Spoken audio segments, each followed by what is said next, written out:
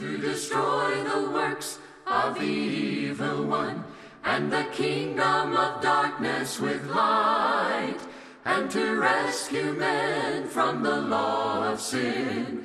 This is the gospel of Christ, to proclaim good news unto the poor. The gospel of Christ, spreading the soul-saving message of Jesus.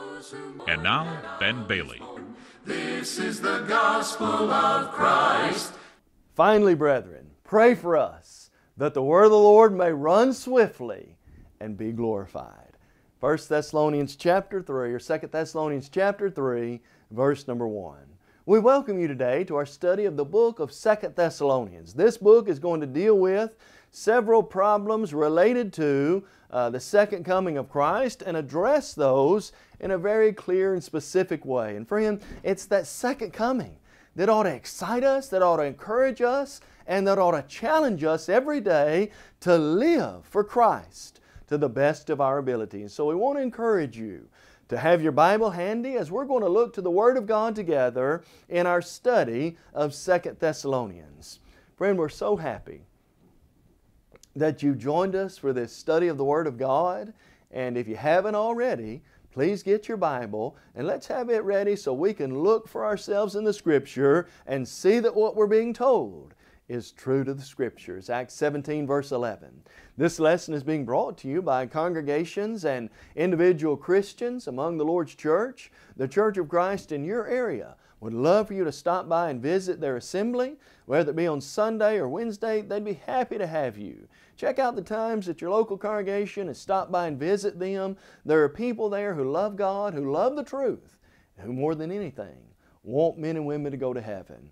And friend, we want you to know with the gospel of Christ, that's our main focus. We want to do what we can to help people make it to heaven. Our studies today and every time are designed to point men and women toward Jesus and His plan of salvation. If you'd like to have a further study of today's lesson, all our lessons are available online from our website, thegospelofchrist.com. We have studies on nearly every topic you can imagine and every book of the Bible, and they're all available to you free of charge. If you'd like to have a hard copy of those, you can download them from our website, or we could send you a DVD and a CD. Just fill out our media request form on our website. We'll send that to you free of charge. And friend, if you need a hard copy, you can also write to us or call us, and we'd be glad to make that available to you. Also, don't forget, in the day of smartphones, you can check out our app, both for Android and Apple, from the respective Play stores, and that's a great way to study the Word of God in our busy lives as well. Let's now turn our attention to what is the main message in the books of 1 and 2 Thessalonians, and that is the second coming of our Lord and Savior Jesus Christ. All 5 chapters in 1 Thessalonians will close with some statement about Christ's coming. And the book of 2 Thessalonians is replete with addressing certain errors or perversions that are dealt with that were necessary in the day Paul is talking about in the first century, and some of those who've filtered over to us today. So let's talk about some of those perversions that relate to Christ's second coming. The first perversion is this. Perversion number 1 is, on that day when Christ comes, everybody's going to be saved and it will be the happiest day ever. Now friend, please don't misunderstand. Does God want all men to be saved? Sure He does. 1 Timothy 2 verse 4. Does God want anybody to be lost? Nope. He wants all men to be saved. He doesn't want anybody to perish. 2 Peter 3 verse 9. But friend, it is a perversion of the truth that when Christ comes, everybody's going to be saved and it's going to be just a glorious and happy day for everybody. It's not true. For some people, it's going to be a real sad day because they weren't prepared. How do we know that? Let's look in our Bible together in 2 Thessalonians 1, verses 6 through 10.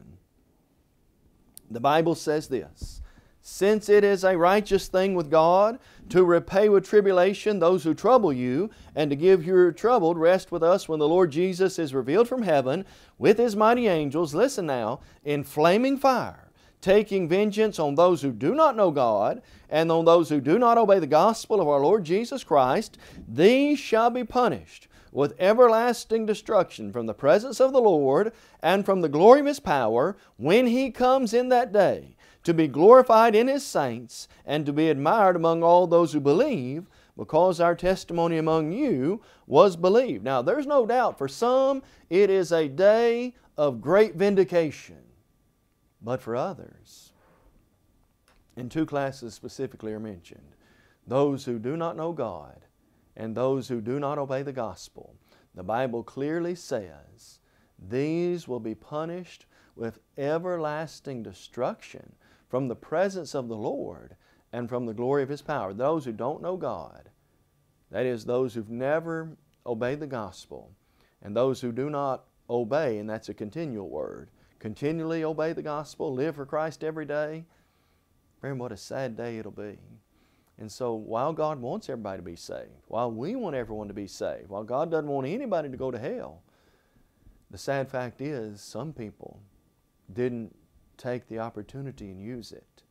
Just like in Matthew 25, where we've got the bridegroom and the feast that is scheduled there, and the 10 virgins. 5 virgins were ready. They took opportunity. They knew it was coming. They took their opportunity. They utilized their time correctly. They'd already went and bought oil. Their lamps were already trimmed, and when the bridegroom came, they could light their lamp and go in with him. What about the other 5? They weren't ready. And so while the bridegroom was coming, they went into the city to buy oil and to trim their lamp and to get ready right at the last minute. And the Bible says the door was shut and there was no entrance for them.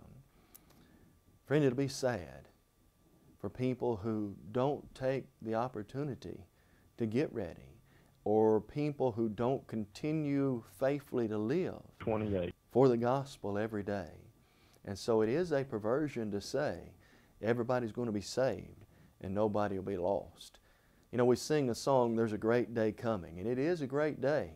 But do you remember what one of those verses says? There's a sad day coming. Why? Because some people didn't get ready. Now's the time. Now's the opportunity.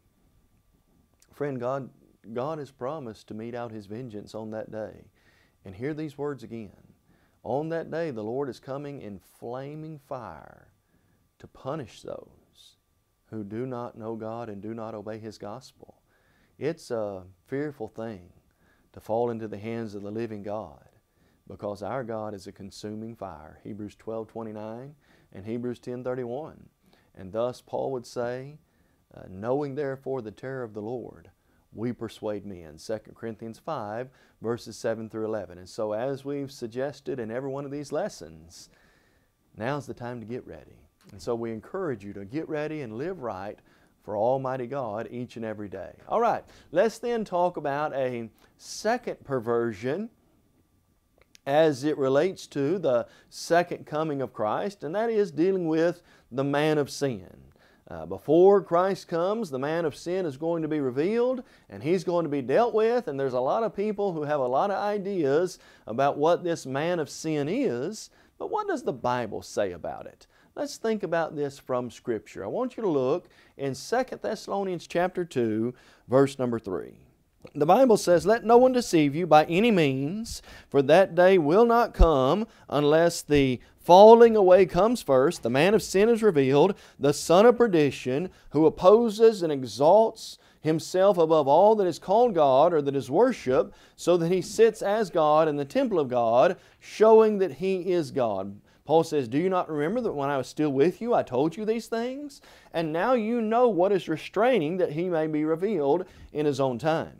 For the mystery of lawlessness is already at work. Only he who restrains will do so until he's taken out of the way. And when the lawless one is revealed, whom the Lord will consume with the breath of His mouth and destroy with the brightness of His coming, the coming of the lawless one is according to the working of Satan, with all powers, signs, and lying wonders, and with all unrighteous deception among those who perish, because they did not receive the love of the truth, that they might be saved. And for this reason, God will send them a strong delusion, that they should believe the lie, that they all may be condemned, who did not believe the truth, but had pleasure in righteousness." And so we've still got a lot of people, it seems like, in 2 Thessalonians, and who are kind of buying in again to this immediacy. The Lord's coming back any second now. He could be, but they're just really have bought into it's immediate. And so Paul says, let me tell you something else that's got to happen before that happens. The man of sin has to be revealed. The man of sin is the ultimate result, Paul says, of the falling away from the faith. Some were departing from the faith in the first century. This evil force, from a first century vantage point, according to verse 3, was yet to be revealed. That is, it's in the process of. It's going to be revealed. His persecuting power was designated as the man of sin, because whatever this is, sin was its predominating quality. That is, sin was the motivation. Sin was the driving force. And as we well know from verse 4, the man of sin opposes God and exalts himself against all that is holy and sacred. And thus, in some sense, the man of sin, as it were, is going to sit in the temple of God, proclaiming himself as God. Now, what else do we know about this? Well, he's very deceptive. He deceives those who love not the truth. By virtue of lying signs or lying wonders he effects. He claims he can do certain things that are powerful and maybe even miraculous, as some might look at them, but it's just a deception. It's not true. And of course, the early stages of this apostasy, verse 7 says, were already at work in the early church. In Paul's days, there was some influence that was restraining or holding this back, and that force would eventually be taken out of the way or be gone. And thus the man of sin would have roots in ancient Christianity, nevertheless would endure in some form or another as it relates to Christ's coming, and then would be identified. And so when we think about this perversion, this man of sin, this great apostasy, we know that there was apostasy at work in the first century. According to 1 Timothy chapter 4, verses 1 through 6, some were already buying into it. Some were forbidding marriage and commanding to eat meats which God had said were fine to eat. And so some of this apostasy started in the first century.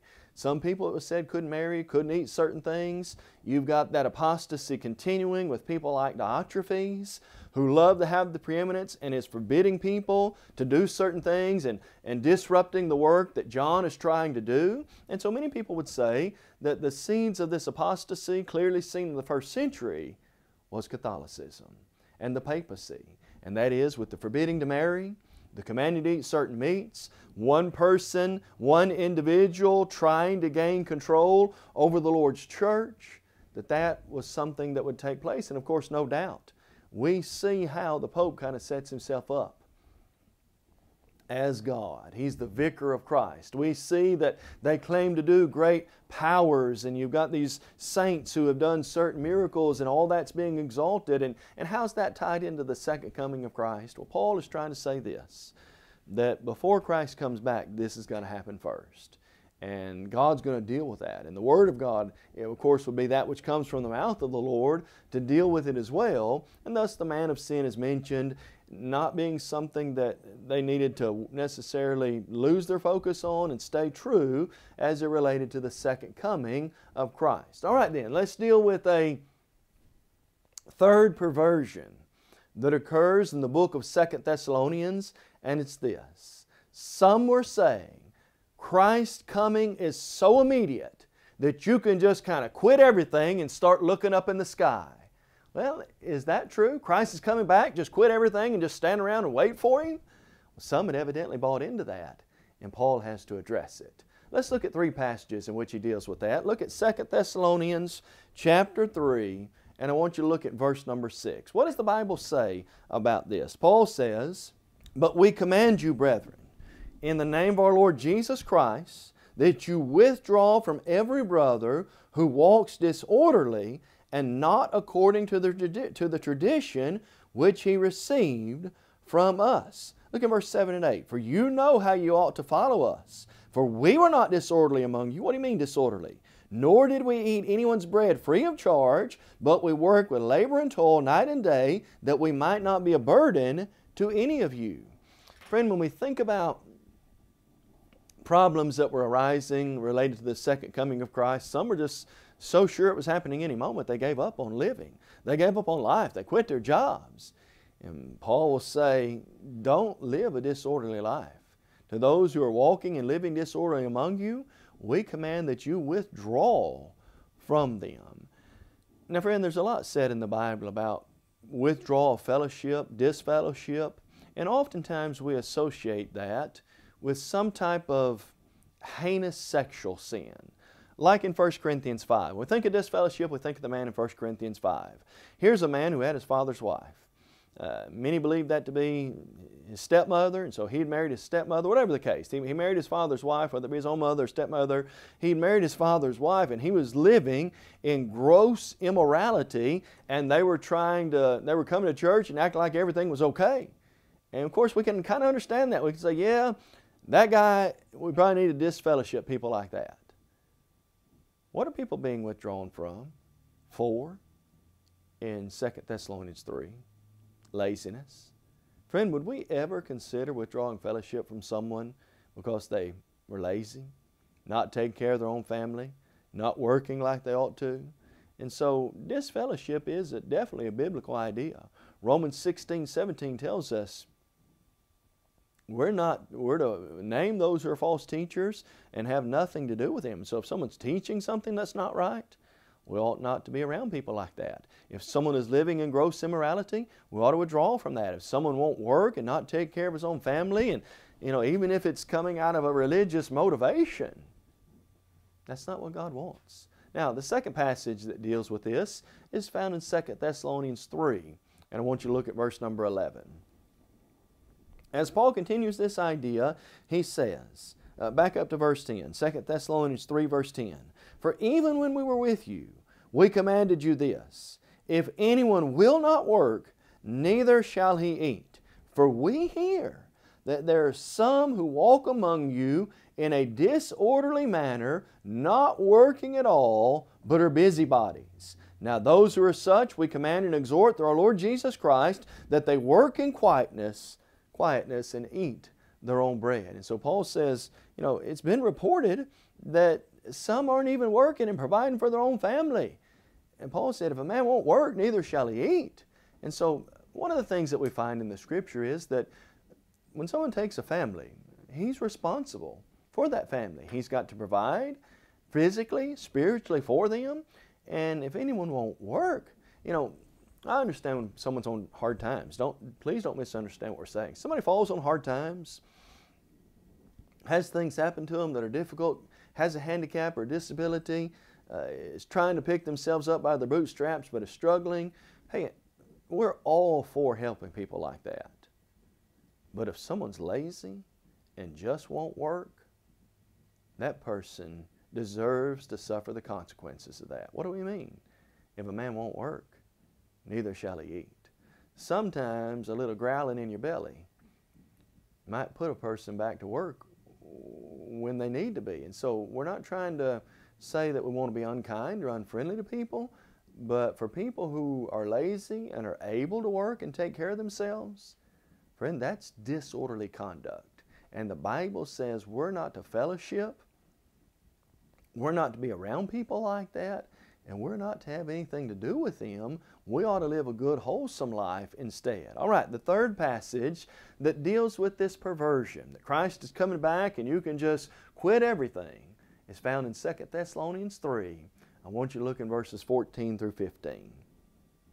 The writer says this, Paul says, "And if anyone does not obey our word in this epistle, note that person, and do not keep company with him, that he may be ashamed.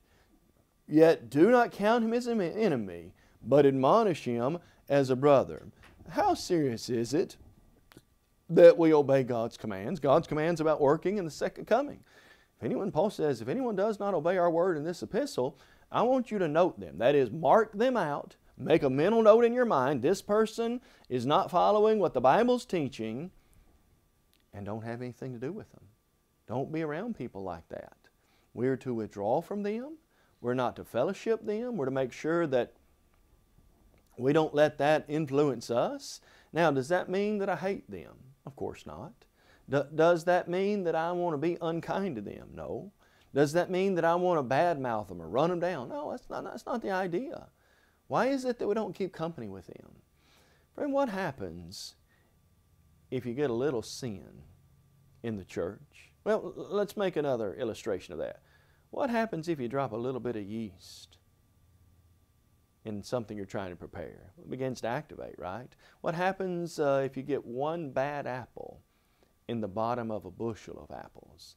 That begins to spread. God didn't want that sin spreading through the church. And so when we withdraw from somebody, it's not because we don't love them, but it's because we love God and righteousness and the church so much that we don't want anybody else to be lost. Well, how do I relate to that person? What should be my relationship with them? Do I count them as an enemy? That person isn't doing right. They're not living faithful to the Lord. They're not holding to the truth. They're in sin. Therefore, they're my enemy. No. Don't count them as an enemy, but admonish him as a brother. What's that mean? I don't hate them. In fact, I can reciprocate what they're going through probably, because I've been in sin and I know how devastating and how entrapping that is. And so I don't hate them. I'm not going to make an ugly face at them. I'm not going to turn my back to them and shun them. That's not the idea. Instead, I want to admonish them as a brother. What's that mean?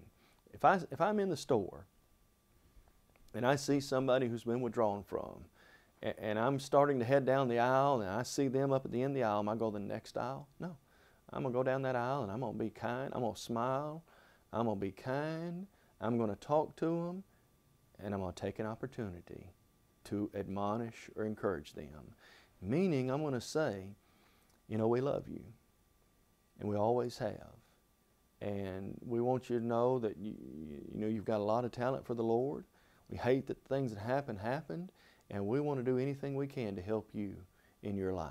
We want to encourage them. We want to be a good source of comfort in the sense that we can help them to do right. And we want to say anything we can do to help you get back with the Lord. Anything we can do to help you in your life. Is there anything you need? Is there anything we want to treat them just like we would a brother. If your brother physically had some kind of problem, what would you do? Well, you'd help him, right? You might not condone the problem, but you'd sure go out of your way to help him.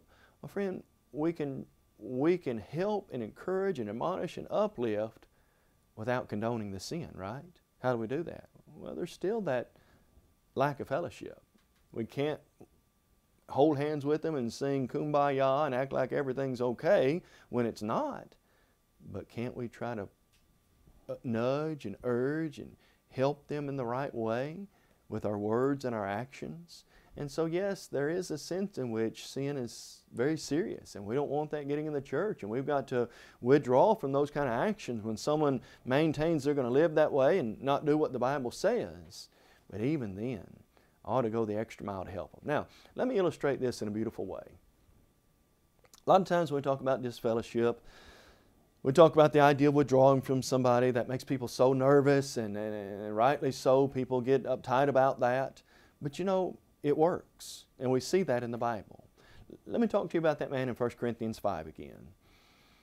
He was in a heinous sexual sin. He had his father's wife, and the church did what was right, and they withdrew from him. And you know, it worked.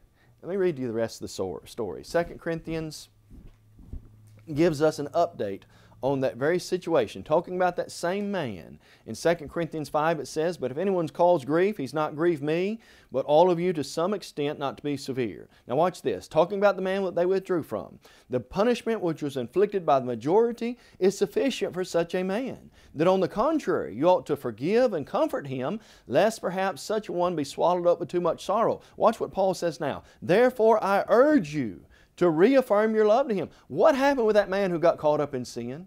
They withdrew from him. And as a result, he turned his life around. He came back to God. And Paul now says, enough's enough. You don't have to keep withdrawing from him. He made it right. You need to go back up and reaffirm your love to him.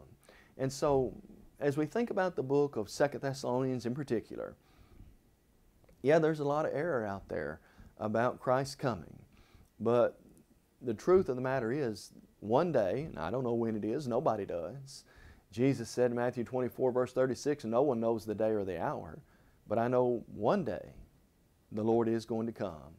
And when He comes, that'll be a great day of vindication for His saints.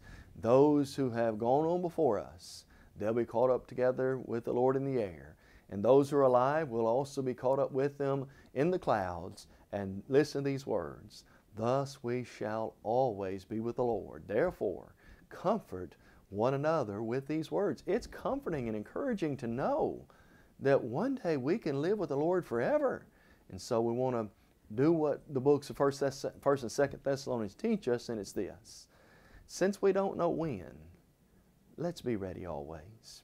Friend, what's the greatest thing we could drive home for each and every one of us today about the second coming? It's this. Let's live our lives in such a way that no matter when He comes, we're always ready. Mark 13:35. Jesus said, what I say unto you, I say unto all, watch, be ready. Are you ready were the Lord come back soon? Are you ready if the Lord were come back now? That's the way we've always got to live.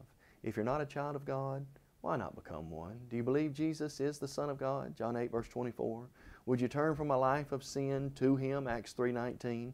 Would you make the good confession? Acts 8, verse 36 and 37. And would you be immersed in water for the forgiveness of your sins and then live every day for the Lord Jesus Christ? Friend, our hope and prayer today is that you are a Christian and that you're living in view of the Lord's coming every day. If that's what you're doing, then friend, the encouragement is don't ever give up. Don't ever get sidetracked.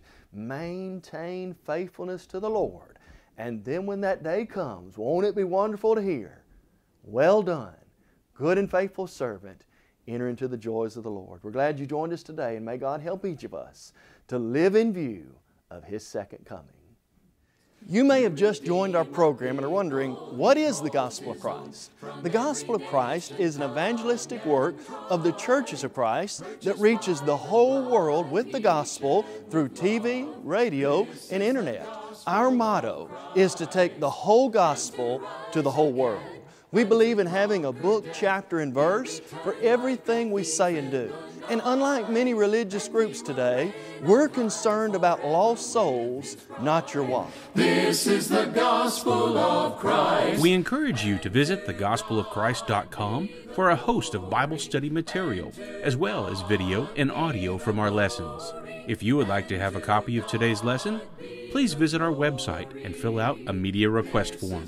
You can also reach us by emailing mail@thegospelofchrist.com or call us at 844-6-GOSPEL or write to us at the address on your screen. You can also get our Gospel of Christ app on your handheld devices for those on the go. Gospel of Christ.